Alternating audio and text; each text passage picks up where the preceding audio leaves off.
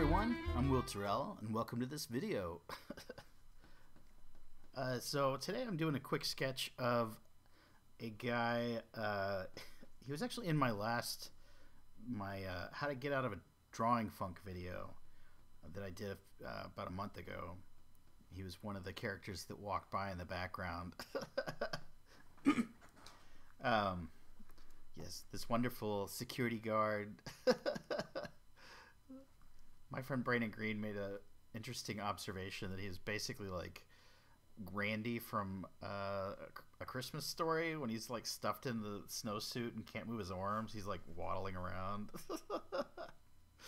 Yeah, it's pretty awesome. So yeah, I'm gonna do a quick sketch of him, and then I want to talk about doing give some advice on how to be a better amateur. And I don't mean amateur as in you're young. It could be anybody that's starting out into a career that they're not already a professional, or they're on the cusp of being a professional. I feel like this is something I experienced with getting into animation. You know, I'd been a professional in several other industries, but becoming a professional in animation, I still feel like I was coming into it as an amateur. I didn't have the same level of experience that a lot of people that have been at it for 20 or 30 years. So I don't want you to think that this is like a disparaging thing, you know, if I'm calling you an amateur. Because we're all amateurs at some point. I mean, even your absolute favorite creators started out exactly where you're at some point in their lives. They've been through the same awkward, insecure, I don't know what's going on phase. And so they tend to understand where it is that you're coming from if you feel like you are an amateur and you're kind of naive. So you might be thinking to yourself, like, what could possibly be good about being an amateur? The truth is, it's not as bad as it seems. There's a lot of upsides, a lot of benefits to being an upstart. First of all, being naive itself is actually kind of a blessing. If you knew how much work you had ahead of you when you were starting down the path of becoming a professional, you would never even begin. I mean, you think you have an idea, but you have to multiply it by 50 times 100, the amount of work that you thought you had to do to get good enough to be successful at whatever it is that you're wanting to do. And so being naive is actually kind of a good thing. It takes a certain amount of self-confidence to say, you know what, I have what it takes to be really good at this. But it also takes a certain amount of being self-delusional to make it through all the struggles. So that's a good thing, you know. But it's important to be aware of both of those, that you don't know what you don't know. You don't know everything, and that's all right. You know, that's why you're there. That's why you're there to learn. You're there to ask questions, to get to know people. And so you got to find that right balance between being confident in what you're capable of doing, but also self-aware that you are not, you know, God's gift to whatever it is that you're attempting to do. What I'm saying is you got to have humility. There's nothing that'll stop your career in its tracks more than being an arrogant jerk. And I know this from firsthand experience. Being humble and excited and passionate about what you're doing opens so many more doors than being sort of a condescending, arrogant jerk. You know, it's hard to admit that, but that's, you know, being that guy myself when I was in my 20s, it definitely closed more doors than it opened. But if I hadn't been, you know, self-confident in myself, I would have never pursued art as a career. So take it or leave it, you know. But that's why I'm making this video, is to pass on, you know, be aware of where you fall in the realm of how good you are. And even if you are good, like if all your teachers say you're amazing, and all your friends and your mom say that you're amazing, take it with a grain of salt. Like, even if you are amazing, have the attitude that you can learn from every person that you meet. Doesn't matter how good they are. If you're thinking that the only people you can learn from are the ones that are better than you, then you are missing out on so many opportunities, but you're also like separating yourself from your peers. Where if you had the attitude that you can learn from every person that you meet, even if they only draw stick figures, it's suddenly those people appreciate you more, and you become more inclusive, and they want to see you succeed instead of it being a competition about who's better. Like I'm of the mindset that we're all living up to our fullest potential. We're all on the path to becoming the people that we're meant to be, and uh, some of us are just farther along than others. And you don't know if you're going to hit a roadblock down the road and have to, take a year off or 2 years off because of whatever reason, financial reasons, health reasons, whatever. So just appreciate what you have and who you're around now. Okay, so what are some other ways that you can be a better amateur? One thing is having the realization that you have the potential, even as a beginner, to make other people's lives better. You have the potential as a beginner to make your favorite creative people's lives better and the lives of everyone that you work with. And in the beginning, when you're still learning the craft of what you're wanting to do, sometimes the only thing you can do is just showing up on time and being easy to work with, being teachable. Sometimes that's all you have going for you, and that goes a long way, because they say in the industry, you have to have 3 things to become successful. The first one is you need to be good. The second one is you need to be fast and reliable. And the third one is you need to be easy to work with or fun to work with. And you only need 2 of those to succeed. So if you are super amazing and people love your work and you're super talented that way and you meet deadlines, it doesn't matter if you're a jerk or not. People will still work with you. It's harder because I've, especially in animation, I've seen that, talking to line producers and executives, that they would much rather hire a lesser talented artist that meets deadlines and is easy to work with than to hire somebody that's super talented and it's just a pain in the butt. In fact, that's one of the secrets with working in the animation industry, is it's so hard to get in because it's so hard to fire people. You wouldn't think that, but I know, like at Disney, they tend to work with interns for at least 2 years before they hire somebody. Because once you get in the door, and it's like that at Nickelodeon, it's like that at Warner Brothers. Once you get in the door, it's really difficult to fire somebody, just because there's a union, and they can't just fire you because you're a jerk. They can't just fire you because you don't get the style of the show. They have to fire you, find real reasons to fire you, and that's often really difficult. And so because of that, they make it extremely difficult just to get in the door. And usually it comes down to you have to know somebody that will get you in the door. It's that phrase, it's not what you know, it's who you know. It's more specifically, it's not who you know, it's who knows what you can do. And once you make those connections and you get in the door, it leads to the next job and the next job. But if you're an amateur, just getting in that first gig is like nearly impossible. In comics is the same way. Their editors aren't going to just hire somebody off the street, even if your portfolio shows that you're really good. They're looking for people that recommend. I mean, nearly every job I've ever gotten, whether it's comics, animation, illustration, it was because somebody recommended me. It's not, you rarely get just a phone call out of the blue, somebody looking you up online. I mean, that does happen, but most of the time, especially for the higher paying projects, it's because somebody recommended me. They're like, he was easy to work with, he was fun to work with, and he's decently talented. But he meets his deadlines. I've got those 2 going on, and I'm really working on the third one, which is becoming super talented, like artistically, because that's when you become the golden unicorn, where you're always in demand. You're super talented, you're super fast, and you're just fun and easy to work with. You get those 3 right, and you're the golden unicorn. So as an amateur, you don't want to worry too much about how you're going to get in. A lot of, it's easy to do. You spend a lot of time just overthinking, like, how do you break in? How do you break in? And you can't figure it out. Like as soon as they, I remember in comic books they always talked about like as soon as they, somebody would find a hole in the fence and they'd sneak into the industry, they'd go back in behind them and they'd patch up that hole. Because everybody breaks into their career in a completely unique and different way. There's no like set way of doing it. It really has to do with you. So focus on just becoming the best at what you do. Focus on getting faster and focus on just creating value for others, making contacts and being friendly, being easy to talk to and easy to work with.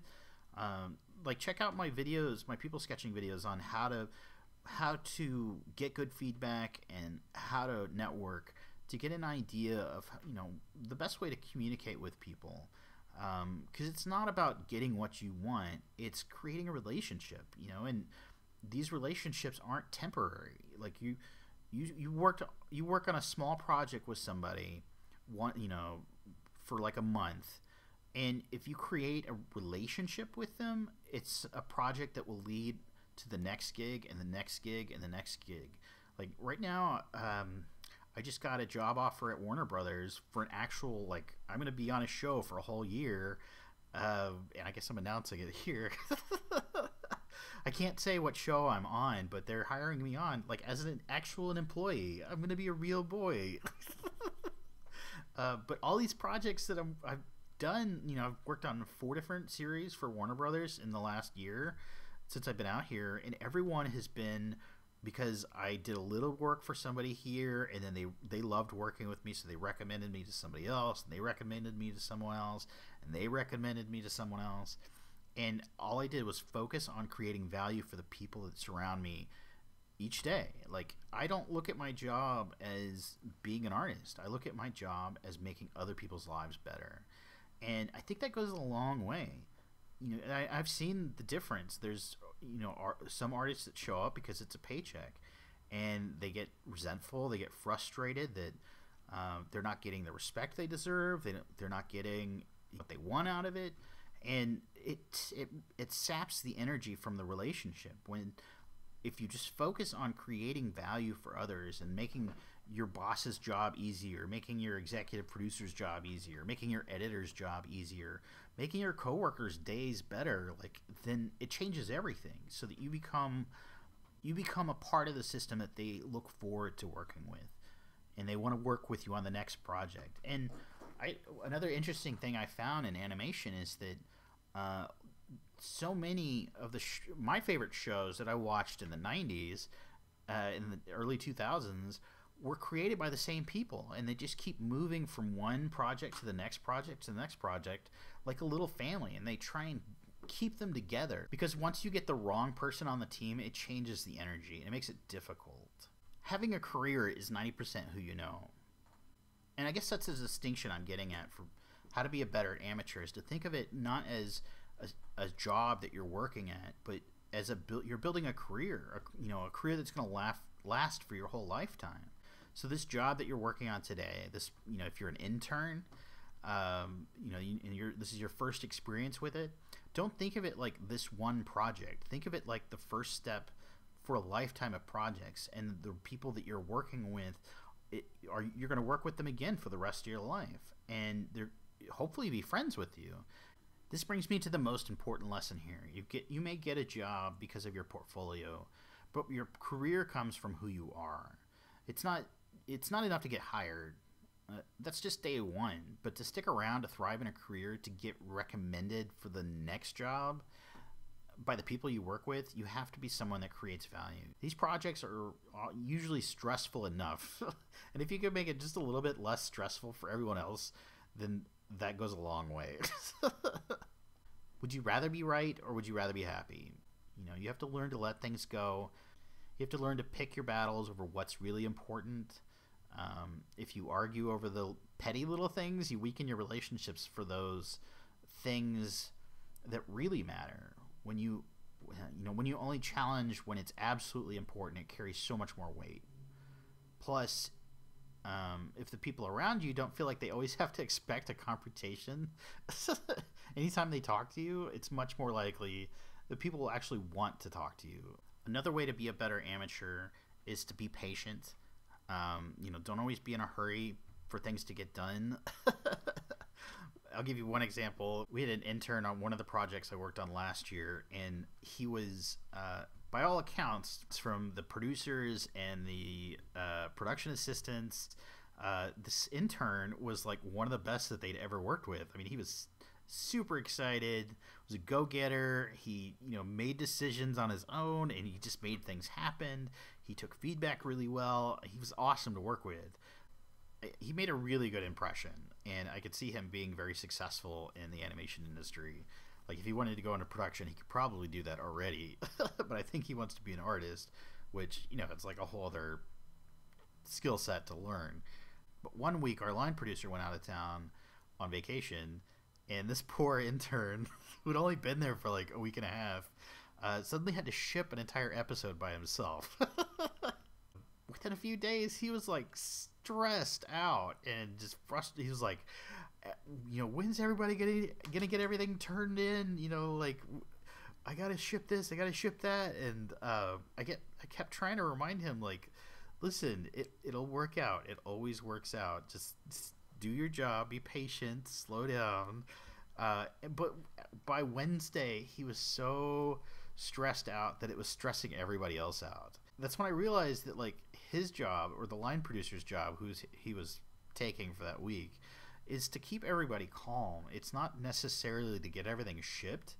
And I told that to him. I was like, listen, your job is to just chill out. Keep everybody else from stressing out. Just be calm. Your energy affects others, especially under deadline pressure. And so he calmed down, slowed down, and suddenly everything smoothed out again, and he was able to ship the episode by the end of the week. But that's something that it's really difficult to learn, especially when you're first starting out. You think the most important part is to get the job done, not how you get the job done. And learning patience, learning to be calm in a storm, that's something that usually comes from years and years of meeting deadlines. But if you start working on it as an amateur, it'll go a long way. In fact, your energy in general is powerful. If you have good energy, I'll be honest, there's a lot of cynical artists. Like, the longer you've been in your career, the easier it is to become cynical. And so to have a young artist come in, or somebody with youthful enthusiasm come in suddenly and just be excited and passionate again, and not have all this bullshit like that weighs people down, just be fun. And like I said in my how to network and how to get good feedback videos, it's like, bring that out of people.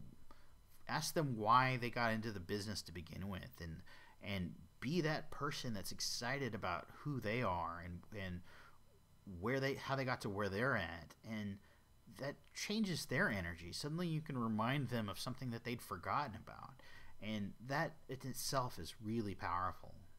And while I may not be an amateur anymore, I feel like I'm a professional in a lot of different areas, I still live as though I'm an amateur.